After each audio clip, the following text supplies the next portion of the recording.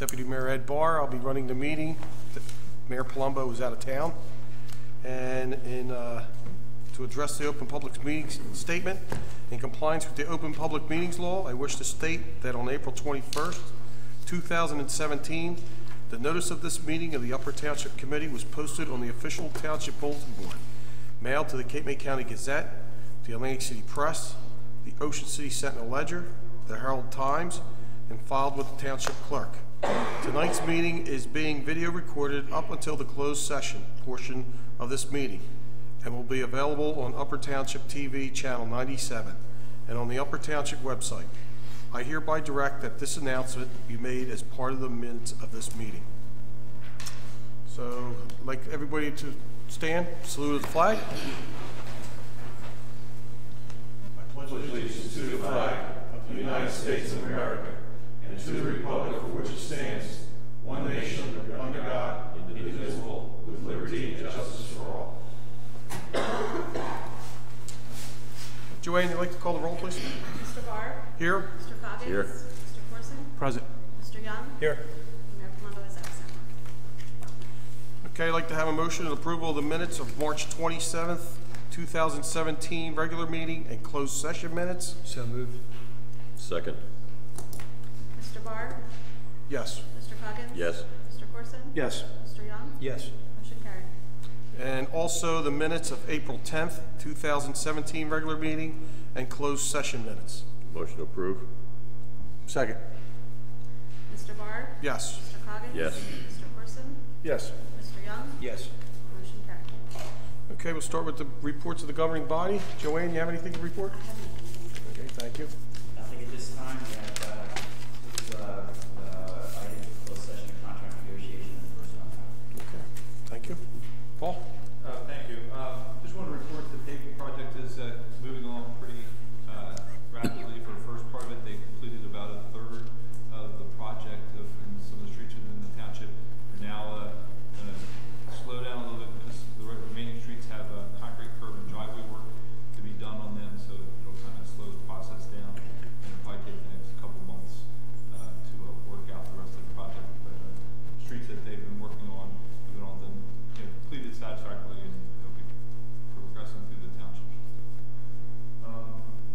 Just also wanted to let you know we did get some of the next set of the final paperwork for the county grant award for the bike pedestrian project at Harbor Road, so that that formal paperwork, once that is endorsed, goes back to the county 45-day comment period, and then once that's done, we'll get our final notice of award, so we can really start working on the project. Okay. I understand that's a $500,000 award. Yes, it is.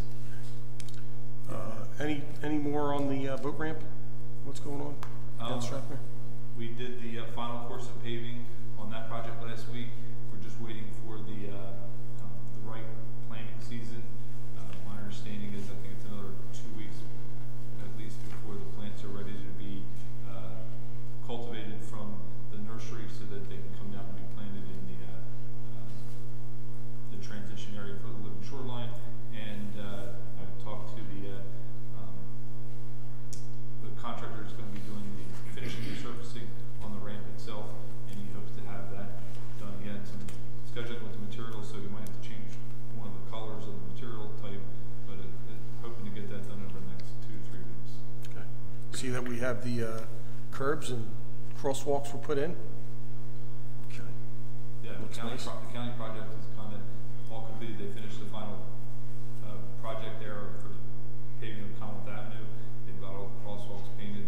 I know Public Works is getting ready to, they were kind of waiting for the county project to be done, so we know where their limits of their painting and stuff. And my understanding is Public Works over the next couple of weeks will be out there to paint up the rest of the no parking in areas within Strathmere area. And then we're going to replace some street signs that have to be replaced. Yes. Okay. Any update on the bulkhead permit training for playground? I have not heard. They're still in their technical review. Actually, I have to give a call. Usually, they notify us of whether or not it's moved from their administrative completeness to the technical review period, but I have not heard from them yet on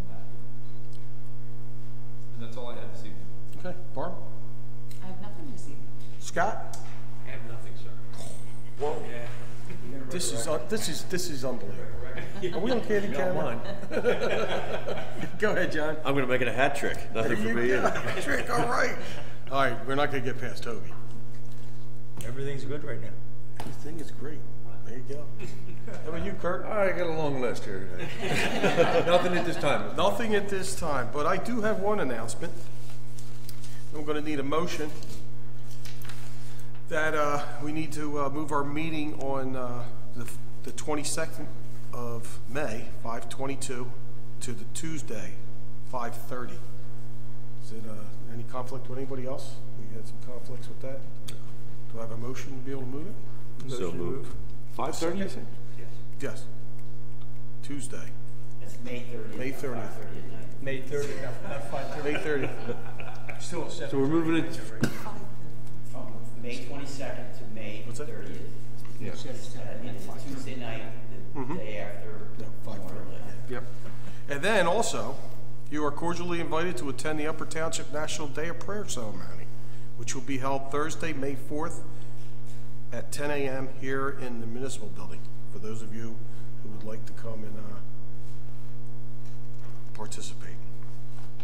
And that's all I have for tonight. And I guess we'll jump right into the resolutions. You got to vote on the motion, right?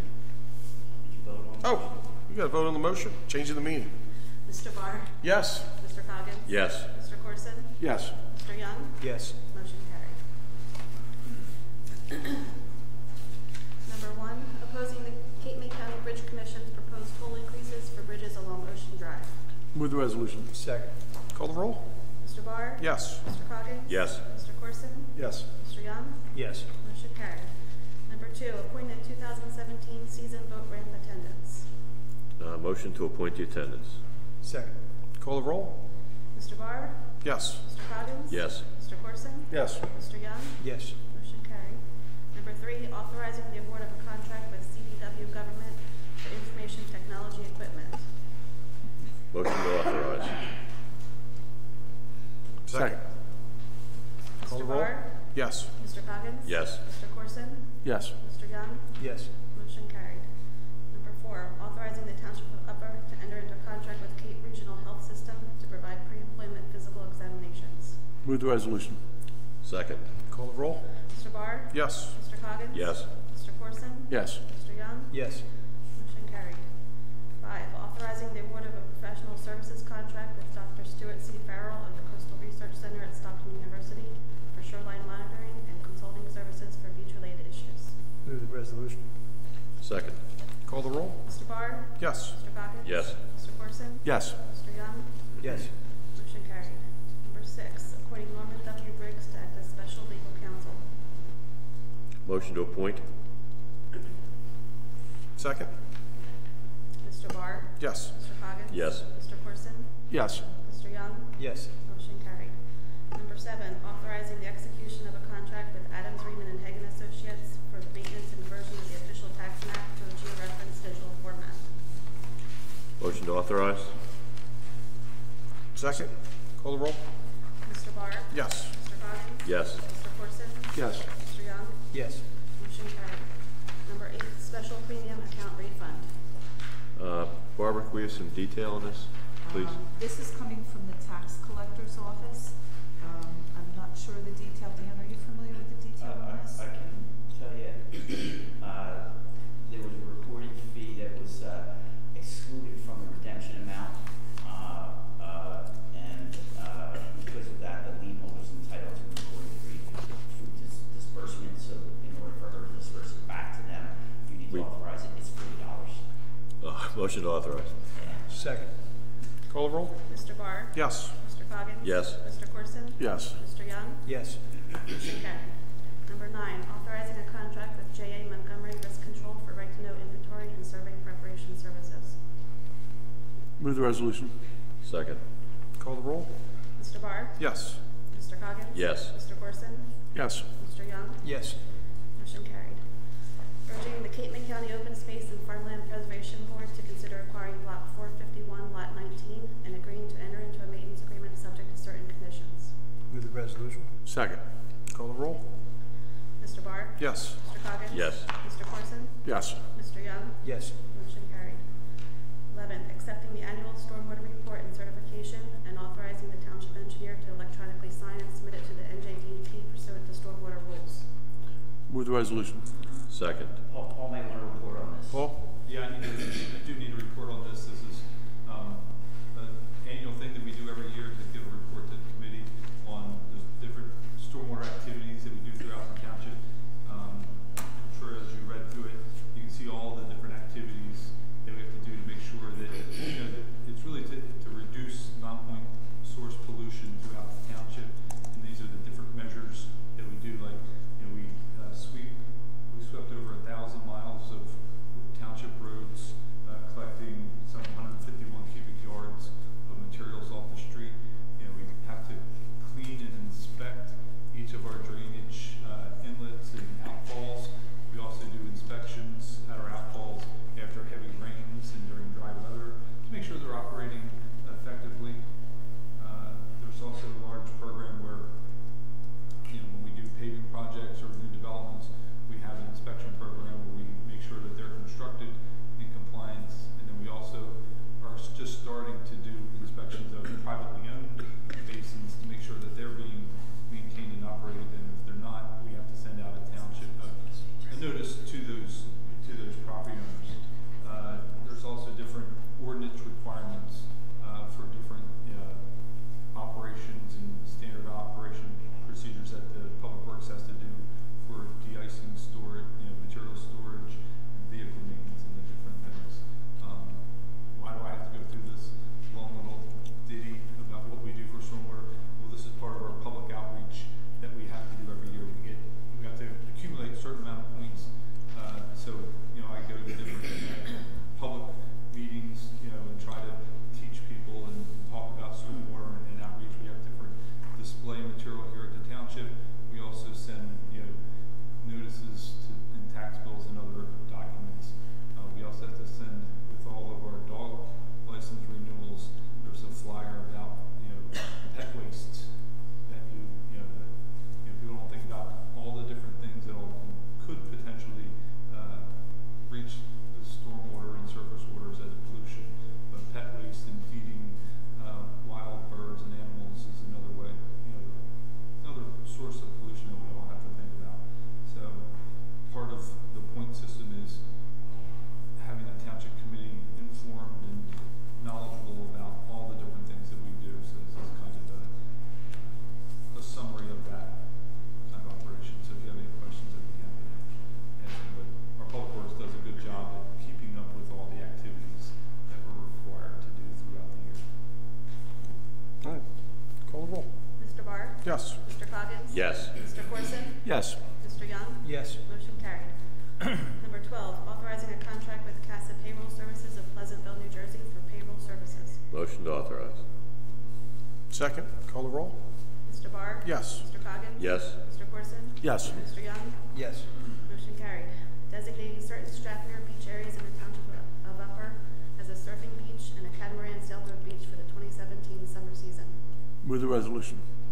Second. Call the roll. Mr. Barr? Yes. Mr. Coggins? Yes. Mr. Corson? Yes. Mr. Young? Yes. Motion carried.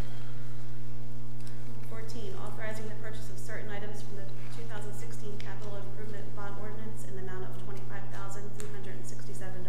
I'll make a motion to authorize. Second. Call the roll. Mr. Barr? Yes. Mr. Coggins? Yes. Mr. Corson? Yes. Mr. Young? Yes. Motion's carried. And what vehicle was that? That was for, That was to replace the engineer's vehicle. Okay. Has okay. Brings us down to item 15. Under discussion, Jitney rules and regulations. The moment everybody's been waiting for. Dan, did you want to open it up? Or? Since the last meeting, we sent out a rough draft. It's going to have some additional language in it, but the substance of it essentially set forth the routes, stops, and fees for the jitneys. Did receive feedback because of the arrangement last year. I think the jitneys went to about 130 at restaurants. We did add, at the request of some of the Stratford residents, stops in Whale Beach this time. So there will be a couple restaurant stops as proposed here, and then a couple or a few Whale Beach stops. There was a request and there was feedback from residents that there's a concern for safety. If you stop it 2 hours before the Seattle City Jitney stop, and also the fact that their restaurants are open later, and it could be a safety issue. And that if it worked last year from 1:30, it should work till 4 o'clock if necessary, and it's a balancing thing you should do for safety. So that's something that I think the Township Committee should consider given the feedback that was given. Yeah, I saw the correspondence that we got from citizens. Other than that, it's just a discussion item, and any direction you want to give us, Paul provided a map. I think we are going to confirm the route because there was another item that was discussed by some from Stratmere, residents of Stratmere, that they don't want them going all over through the side streets on the routes. The route should be a set route. So that's not in the resolution, but it would be part of the revised resolution. So we want to be able to restrict them to the operational Commonwealth And whatever the and at least one street. It will be Willard Avenue and Commonwealth Avenue. Okay. All right. Anybody else have any comments about this? We're also proposing to, at the stops, look at possibly having Public Works install signage Okay. to identify the stops, just so that, it's very obvious of where those locations are. Just in case, a resident is not familiar with the area, they'll be able to see the signage and know where to go to get the jitney. And we did address the issue as far as Whale Beach. Whale Beach is a stop. There's actually 3 stops. Okay. One of the issues that I saw in one of the emails was regarding idling. If the jitneys are able to switch to CNG vehicles, then idling is not as much of an issue, because obviously the motors run considerably quieter. Currently, I don't believe there's fuel in the county for compressed natural gas vehicles. If they are using diesels, there is a state statute for diesel idling. Perhaps what we could do is at the stops where the jitney may be waiting for restarting this trip or whatever they're doing there, we post a copy of the state ordinance or the state requirement. If I may interject, John, our ordinance and my understanding of jitneys themselves are all compressed natural gas. So Okay. the DEP regulations of something with Paul Baddett would cover them. And I don't want to speak for the folks in Stratmere, but before the meeting, I think the idling was a concern on side streets, not when they were stopped at a stop. And we're going to address that by having routes, and it's going to be prohibited. So, yeah, address it. Could there be a time limit set for them to be at each stop? Like, I don't think you should if they're going to pick up passengers and Well, I it's a mean, convenience type thing. I would think if they're running the jitney. Yeah, They don't have other towns. I know. I guess if we're running 1 or 2 jitneys, I'm not sure what's going to run. Well, it's up to them how many they run. But they're not going to sit there for 15, 20 minutes and have somebody waiting at a stop 10 blocks away. So they're going to That have could to happen. move My continuously. understanding is that's the service that they have, and that's what they do. Now, whether they do that in practice or not, I don't know. Okay. But obviously, you have to have a certain number of riders before it's economically viable. And my understanding is it's still supported by private businesses. That will also be permitted in the final resolution, that it can be financially supported by the civic associations or private individuals or business organizations. And it is financially supported because, frankly, we don't have enough ridership in Stratmere to support it at reasonable rates. It has to be supported economically by outsiders. So if you start limiting it, you make it even less economically viable. I'm completely for it as far as the jitneys. My concern again is if they sit for 15, 20 minutes to a half an hour waiting for somebody at that stop, and there's 20 people to stop down the road. I'm not sure if there were. I don't run jitneys. I don't know, but it seemed to work last year, and that was not a complaint that we heard of. Okay. Now, my question is, with the jitney stops going north through Strathmere, they're obviously stopping.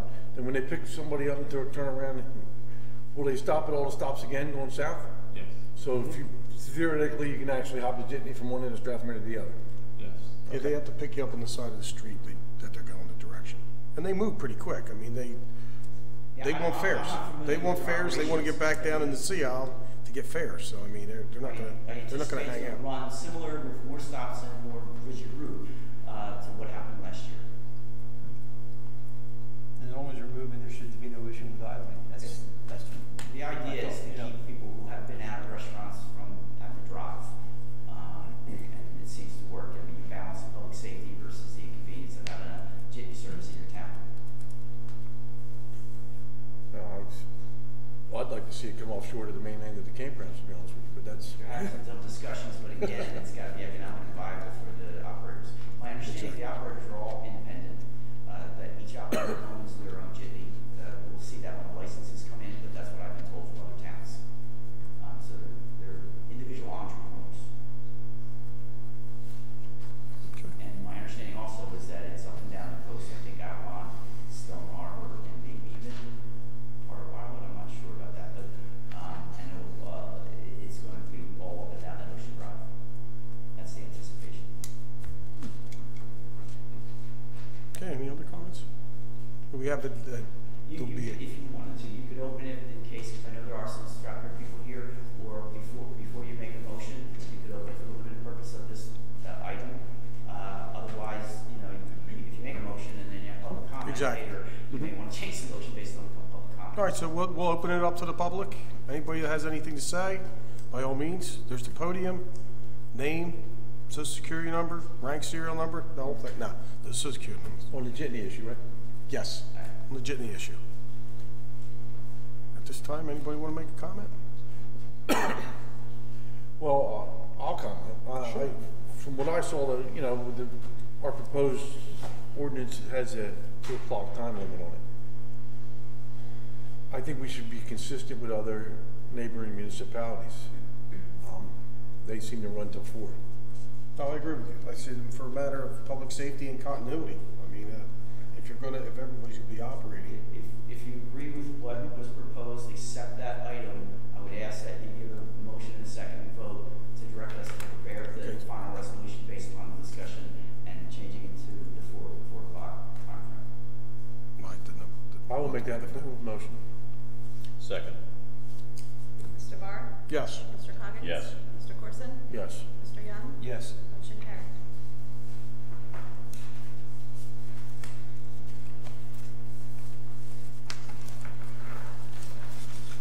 I hereby move that all claims submitted for payment at this meeting be approved and then incorporated into the full minutes of this meeting.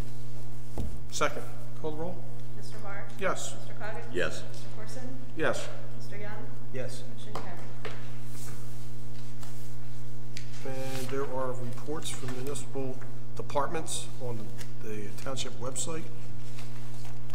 Motion to accept those reports. So moved. Second. Call the roll. What report? There aren't any reports? All right, there's no reports. There we go. And we'll move down to public comment. Give it another go-around. This time we open it up to public comment. Your name and your address, please. Karen Mitchell, 21 Williams Avenue, Strathmere. Which beaches were you designating as the surfing beaches this year?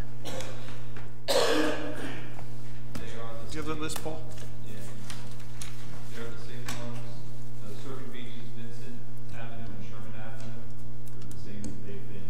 They've same as the location probably the last 4 or 5 years at least. And the Catamaran Beach is between Hawthorne and Township. Hawthorne is where the emergency Right. vehicle access is on the south end of Strathmere, Beach, heading south. Okay, and the surfing beaches are going to be the non-guarded beaches again? Surf fishing beaches? Correct. Okay, thank you. Thank you, Karen.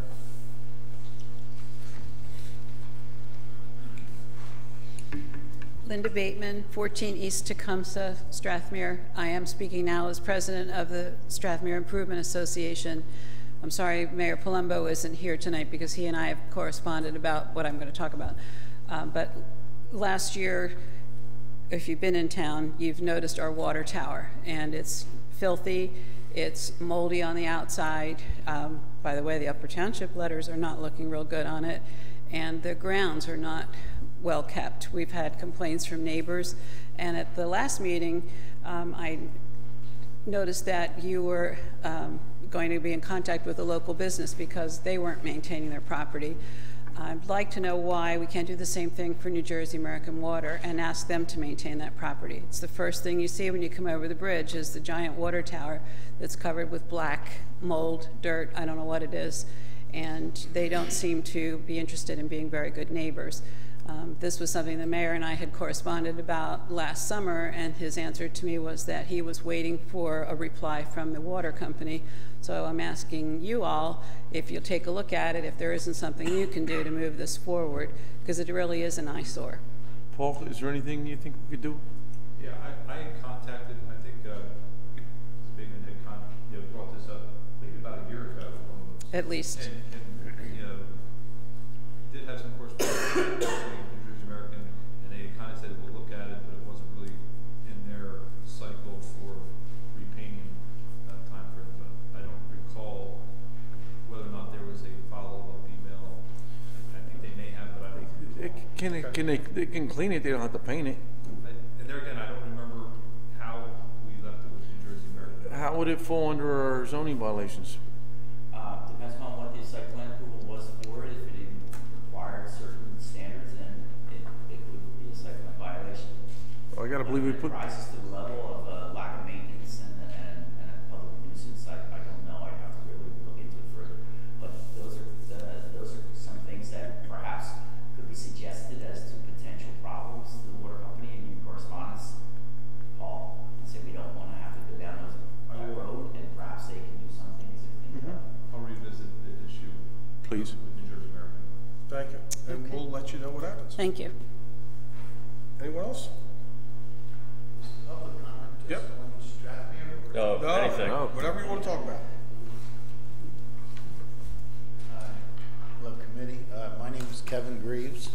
I reside at 310 Perry Road in Petersburg. And a couple of you know what I'm here for. This has been an ongoing problem of dirt bikes and quads in the George Harms Company quarry behind my house, which acts as a amphitheater through my kitchen, through my living room, and through the entire house. For the past 12 years, we have been living with this. We have been in contact with the Woodbine State Police Barracks. We've been in contact with Upper Township. And just to give you a slice of April, okay, on April 5th, there was one bike at 5:20 p.m. On April 7th, there was one bike and two people fishing at 6:21 p.m. On 4/9, this is all 17, at 4:30 p.m., two quads running through the edge of the water and up onto my property. I'm sorry, and this started on 4/4 with my phone call to Sam Hond with the George Harms Company. I left a voice message at 1:46 p.m. Sam called me back at 4 p.m. to say that they have a guard stopping by once in a while and that he gives me his blessing to run the kids out of there myself. That is not my job. It is the George Harms Company to take responsibility of their property. At that same day, two more dirt bikes came in the quarry between 5 p.m. and 7 p.m.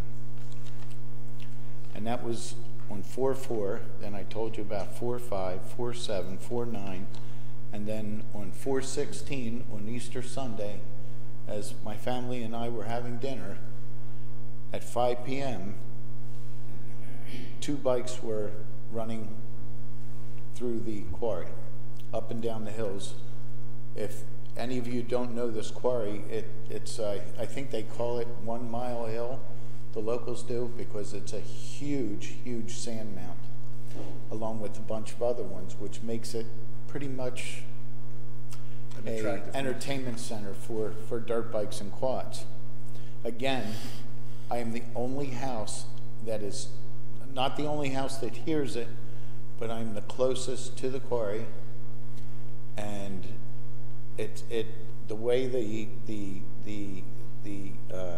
quarry was excavated, the sound is just resonates through our house. I can hear two of these people talking from over 300 yards away, one standing on my porch, as if they were standing next to me. So I called the state police at 5:10 p.m. No action. Called the state police again at 5:30. They said they were on their way. Called again at 5:50 to say that now they have left the quarry and now they're into Amanda's Field. They're not really in Amanda's Field. They're in the Upper Township laydown area that sits next to Amanda's, or in between Amanda's Field and the quarry, which is another place to ride, which is now Upper Township's responsibility. Through the years, the township clerk, Mr. Coggins, and Hobie, I forget your last name, I'm sorry. You guys have gotten a lock put on the gate. That's great. It's a move forward, but the gate doesn't stop a dirt bike. They just go around, and there's it's a big problem. The police stopped by my house at 6:30 to say they didn't see anyone. Of course, the first phone call was at 5:10. So, granted, the state police have more important things to do. There's bad guys out there. These dirt bikes aren't bad guys, but they are breaking the law. And in my eyes and my family's, this is a big deal. We can't take it no more. 4:18, at 4:45, I had to call the state police again, and said they would look into it. Didn't know what happened. At 4:21, one bike at 3:50 p.m., and I did not call the police because it sounded like they were in the Upper Township laydown area, and don't want to become the cat lady of Upper Township to the state police or to you guys. We're at our end completely. Please do something. Please talk to the George Farms Company. Do not renew their permits to quarry. Is this year their full site plan year? Yes. You're gonna, is he close enough to get a notice? Yes. You'll get a notice. What we have is dual licensing, and Right, every year right. there's a full site plan to the planning board. You need to tell the story to the planning board, and they may require them to put in controls that hopefully will reduce it if not satisfy you. Secondly, perhaps the trooper who's here tonight can take a back to the facts to show the significance of this infringement, and they would have to get the right from George. Where he gave you the right to go get them, it's trespass law, and if they're authorized by the owner, they can stop them if they can get onto that property and arrest them. Lieutenant Usually, Pearson knows about this. I believe he has been in. Usually what happens is it's not the first time this has happened in the township. They're very hard to catch because they're on dirt bikes and they go through the woods. So, but there are mechanisms, Paul can probably tell you, that you can require the mine to implement to make it harder for them to get on. Secondly, once they make an example, if they catch them, any of them, that usually reduces because nobody gets thousands of dollars of fines. Exactly, and it does. All you gotta do is catch one, and the rest of them know. And well, one doesn't quite cut it, but catching a couple right now, it seems to be 2 or 3 bikes that are the same bikes. I'm going to take the next move and videotape them. It is not my job to go out there and chase them off. I won't be as courteous as the state trooper might be, So, and where we're at is Lieutenant Pearson has been in contact with the township clerk, and they're trying to get something together to alleviate this. But I've been dealing with this for 12 years. To get on the land and enforce trespassing. I mean, it's been an ongoing problem in the township, and it's not just the pits. It's like I'll give you an example of power lines. I have a power line that runs through my property. Right. Power lines are not owned by Atlantic City Electric. They have an easement. But everybody you stop, oh, this is the power line's property. This is power line. No, it's not. It's my property. They have an easement. I've put up gates and fences, and they tear them down. Right. And the only way I've been successful catching them is putting my kids on a four-wheeler, and they follow other people home, and they go to their home, and they knock on the door. I will personally buy the Woodbine Barracks 2 sets of quads. It would be money well spent for them to take them in and catch these guys. I would not have a problem with that. The problem is, first of all, the George Arms Company is violating the law by breaking the code of federal regulations that I don't have it with me, but there is a list of violations they are breaking in CFR codes for open mine pits. We are on the fence about taking this to the legal status of this. If that's what we have to do, every dollar I have will go to it. We have to put an end to it. I'm a taxpayer. I have a right to privacy. I have a right to peace and quiet. And we do not have it. And summer's upon us, and they're there. They're not going to be there tomorrow and Wednesday because it's rain and wind. For Friday and Saturday. Thursday and Friday, Saturday, Sunday, they'll be there. Guaranteed. Is there any way, well, here's what, is there any way, I guess, through Public Works, if we can have them check our pit and see if there's... I've had some discussions with some of the supervisors of Public Works about why some of my recommendations do. I don't know if they've started implementing some of those recommendations. I'll meet with Scott tomorrow morning to go over. So I don't think I let Mr. Morgan know what I conveyed to some of the other supervisors. So they're accessing through our property too? Yeah, there are some, yes. And what happens is they're also destroying some of our fields too. I mean, actually, and I get that. What they do is they cut through Sunset Acres, at least at Amanda's Field. They come up through Tuckahoe, through Sunset Acres, onto Amanda's Field, and then through the different avenues into Upper Township's laydown area. And you can see, any one of you go out to your own property, you will see the dirt bike tracks and the jumps and the berms, and then they cut through there and go on to the quarry. It is pretty much, I would say, might be unstoppable with a fence. There's 2 things that have to happen. One, the George Harms Company needs to remove the hills, which removes the lure. Okay? That is one way for them to take responsibility of this, because they're not doing anything with the quarry. If they were quarrying, it wouldn't be an issue, but it's just there. Second, another avenue is to put a guard there from sunup or noon to sundown, because they're rarely there before noon. From noon to sundown. So an 8-hour shift, 12 to 8 o'clock on a daily basis would stop it. the only... 2 ways. The federal government had problems with them down on off 550 there, and the way they rectified it is they actually used guardrail. Because guardrail is like a guardrail piece, because you can't get under it and you can't get your quad over it. But a pedestrian can still step over it. Yes, sir. Yes, sir. Guardrail seems to work real good. Yeah. Yep.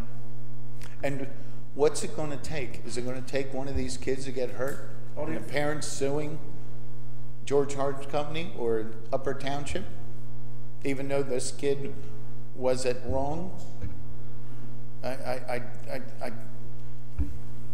We cannot take it anymore. You know, Please, it's becoming we more implore prevalent in the you. township. We I see implore you guys to riding do It's the something. time, it's a Road. season now. I see them in Kids are Caldwell out Park. on, Yeah. kids are out on their quads now. It's been ongoing since I've been a kid here, and I think truthfully right now it's probably at one of the lowest amount of bikes that I've seen around. And I know I've been out to pit years ago where there'd be 20, 30 bikes out there. Right, right. You know, so we did kind of put a stop to that. And a lot of times they come in off the You can old see some California in road. waves. It happened about 8 or 10 years ago when it was at an extreme, maybe not in your area, but throughout the township. And I know one parent called me and we realized that the dirt bike that they bought for their child was not legal if it wasn't written on private property, that somebody had the authority. And I think the state police followed them home, and I think it was $2,000 to $3,000 worth of fines, and the dirt bike got sold. Right, and impounded? The bike got impounded? What's that? The bike was impounded? No, the parent. Oh, okay, Parents okay. impounded it. Not somebody that wanted to have to violate the law, you didn't want to risk thousands of dollars. Right, right. I know. And it received, that word gets out and it receives, but you gotta catch that program. I've also asked, you know, the recreation soccer program, whoever's out on the weekends at Amanda's Field. I know we caught a couple of them about 2 or 3 months ago going across the field. Bless you. And we called the state troopers and they came out and right away they nailed them and took their bikes from them. I'm not sure what happened beyond that. Right. Yeah, that's the only presence we have out there right now on the weekends is our recreation people, the coaching sports. Well,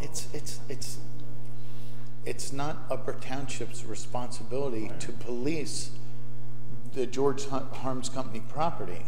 And it is your responsibility to police the laydown area you have there and Amanda's Field and Sunset Acres. Again, Sunset Acres comes back to the state police. And my gosh.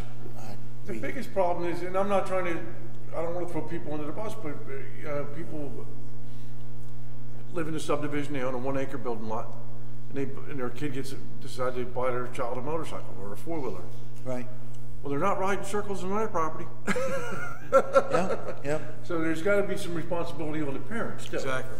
Right. So maybe the township can put out a article in our free paper or the Sentinel that asks the public, if you know who these kids are, or adults, some of them are full-grown adults that are riding these bikes, put an article out to report them. So the state police can go there to that house and at least check it out. And once you can't, unless you're caught, you can't be accused of it. But the fact that if a state trooper went to that house and said, hey, is your bike being ridden in this area, there and there, would that deter them? I think it would, from going back there again. And educating them on the penalties. Exactly, exactly. A move needs to be done. We cannot go through another summer of this. Please, please, please.